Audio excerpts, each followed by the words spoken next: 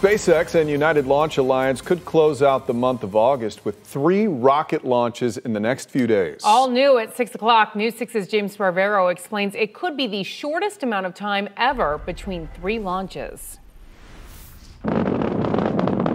The only thing more exciting than 2 launches, of course, would be a 3rd rocket blasting off in the same week.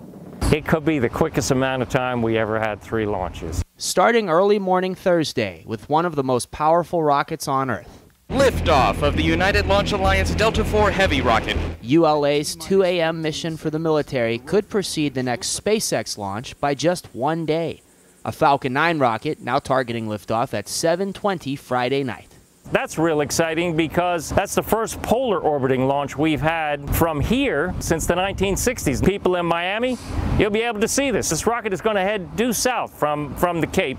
Finally, we'll also be able to see another Falcon 9 launch as soon as the end of this week.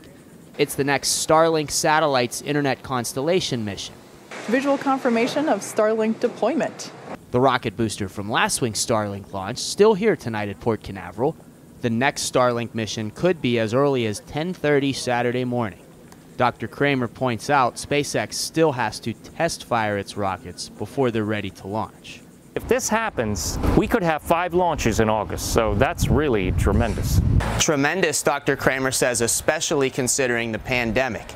We'll continue to report the latest on the schedule of these 3 upcoming missions right here on News 6 and clickorlando.com. On the Space Coast, I'm James Sparvero, Getting Results News 6.